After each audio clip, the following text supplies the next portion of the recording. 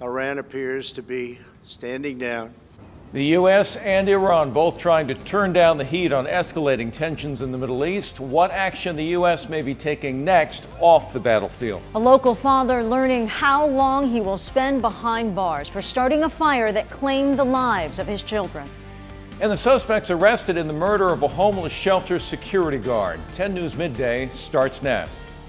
Live from the Scripps Studios, this is 10 News. This morning, leaders from the U.S. and Iran indicating they want to de-escalate the tension after this video showing Iranian missiles being fired at Iraqi bases housing U.S. troops. I'm Virginia Shaw. And I'm Jim Patton. No troops were hurt. Iran saying it was a retaliation, but today President Trump suggesting the U.S. may retaliate economically. ABC's Rachel Scott has more.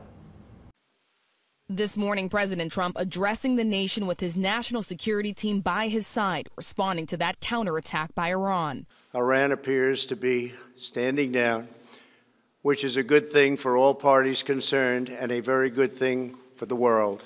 The president saying as the U.S. continues to weigh its options in response to Iran's aggression, additional economic sanctions will go into effect. The fact that we have this great military and equipment, however, does not mean we have to use it. We do not want to use it. American strength, both military and economic, is the best deterrent. Overnight, the United States assessing the damage at 2 military bases in Iraq where American troops were stationed, targeted by Iran in a revenge attack. This video by Iranian state TV reportedly showing missiles aimed at one of the bases, the regime burying its top commander Qasem Soleimani, hours after the country launched several ballistic missiles in response to his death. This morning, 30 miles from Erbil, the capital of Kurdish Iraq, local security forces removing fragments from what they say was an intercepted missile that landed there. There have been no reports of U.S. coalition or Iraqi casualties, the Iraqi government saying Iran alerted them prior to the attack. Iran defiant, but adamant they do not want war. The Iranian foreign minister tweeting, "We do not seek escalation or war, but will defend ourselves against any aggression." Iran's supreme leader Ayatollah Khamenei calling the strike a slap in the face to the U.S., demanding President Trump pull all American forces out of the region. And sources tell ABC News that American troops were in bunkers at the time of the attack, a sign that there may have been enough of a warning of possible danger. Rachel Scott, ABC News, Washington. And despite the suggestion that a de-escalation is happening, some members of our Middle Eastern community are gathering right now to denounce U.S. involvement in Iran. 10 News anchor Mary McKenzie joins us live in Balboa Park. And Mary, the group says they don't trust the president's words. And this is a coalition, Jim, a broad coalition. Human rights leaders, you have faith leaders out here. It's kind of disbanding at the moment, as you see behind me here. But they're protesting American involvement in Iran. We asked them if the tone has changed now, that it sounds like there is this de-escalation of the threat of war with Iran. And one organizer essentially said no. This isn't just about one action that President Trump has done. This is about a series of horrible decisions he has made.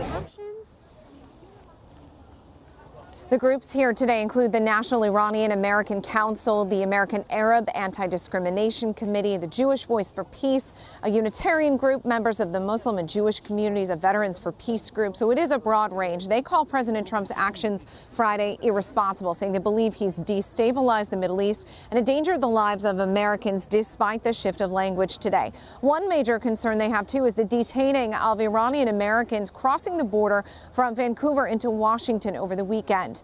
Immigrant advocates, lawyers fearing that these groups are now being targeted. Mejgan Afshan, who is Afghan American, feels like this is deja vu to 2001 when we went to war in Afghanistan. Because it's been flashbacks of that time 19 years ago, and then again in 2003 when we went to war with Iraq. There are additional rallies planned. One is happening this evening. Some of these groups will be involved in that, as well as some other groups. That's at 6 o'clock tonight in the park as well, at Park and President's Way. We're live in Balboa Park. Mary McKenzie, 10 News. Thank you, Mary. Now to the other big story out of Iran this morning. Investigators scouring the scene of the site of a commercial plane crash that killed all 176 people on board. It happened minutes after a Ukraine Airlines plane took off from Tehran for Kyiv. Now, according to the website Flight Radar 24, the plane stopped transmitting data at about 8,000 feet. It was a 737, but not a 737 MAX. The cause of the crash, of course, is under investigation. Boeing looking into it as well. Representatives for Ukraine International Airlines say the crew was led by experienced pilots. Outbursts in the courtroom, tears and biting words. This during the sentencing of a man accused of falling asleep drunk with a lit cigarette, the resulting fire killing his 2 children. 10 News reporter Cassie Carlisle live at the courthouse downtown. And Cassie, his wife, I understand, just finished her statement minutes ago. She did finish her statement about 20 minutes ago, but we have another reporter up in the courtroom right now, and she's listening to the defense. He just said that he wants no leniency. He wants to apologize to his wife, and he also talked about how much he loved his kids. But let's show you what it looked like in there when Nakia Lopez was speaking. She talked for about an hour. She went from moments of silence to moments of yelling at her ex-husband. There were heated moments as well. She painted Henry Lopez as an abusive husband who cheated on her and was an alcoholic. She said shed tears as she talked about her children, saying she won't be able to do any of her favorite routines, taking them to school, going shopping for them, and making them lunch. I go crazy at 2:30 each day because I cannot go and get my kids from school like any other normal mom.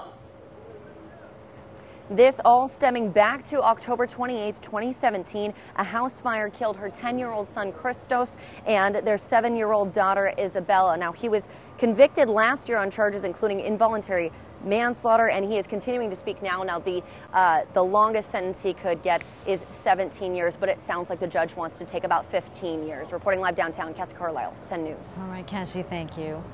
Well, we have an update on the Alpha Project security guard who was shot and killed while returning from a break. San Diego police say they have arrested 2 men, one in Phoenix on Saturday, a week after Ernie Buchanan was killed, the other in San Diego Monday. Now, police have identified the men as Floyd Garrett and Johnny Hill. Both are in their 40s and from San Diego. Police say video from nearby smart streetlights helped them track the men down. But police have not said why Buchanan was shot outside the bridge shelter on Imperial Avenue. These arrests are coming as Buchanan's family prepares for his funeral. The Alpha Project says they will be covering those expenses. The services are scheduled for this weekend. 1 teenager is dead and 5 others injured after a crash on State Route 905 late last night. Our 10 News breaking news tracker was on scene near Bayer Boulevard. Officers say that the car was going west on the 905 at high speed when it hit the center divide. Police say the driver died on scene. The other teens had to be rescued from the wreckage. They are being treated for unknown injuries.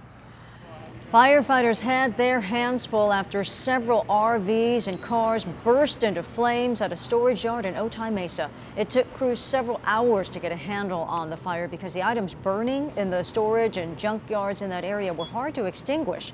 At least 2 RVs and a couple of cars were scorched. Border Patrol agents were the first to spot that fire last night. They called CAL FIRE.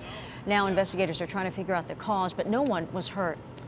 Deputies searching for 3 robbers who held up an unlicensed marijuana dispensary in Rainbow. The employees reported the thieves held them at gunpoint. Security guard tried to fight them off. One of the robbers was shot in that altercation, but all 3 did get away. Hospitals have been told to look out for a patient with a gunshot wound. Deputies also took all of the product from that dispensary. Happening today, we are going to be hearing from San Diego State about the future of Aztecs football and head coach Rocky Long. Now, the nature of today's news conference has not been made clear, but it does come on the heels of reports that Long is looking at coordinator jobs elsewhere. Rocky Long took over as head coach of the Aztecs in 2011. Since then, their record is 81-38.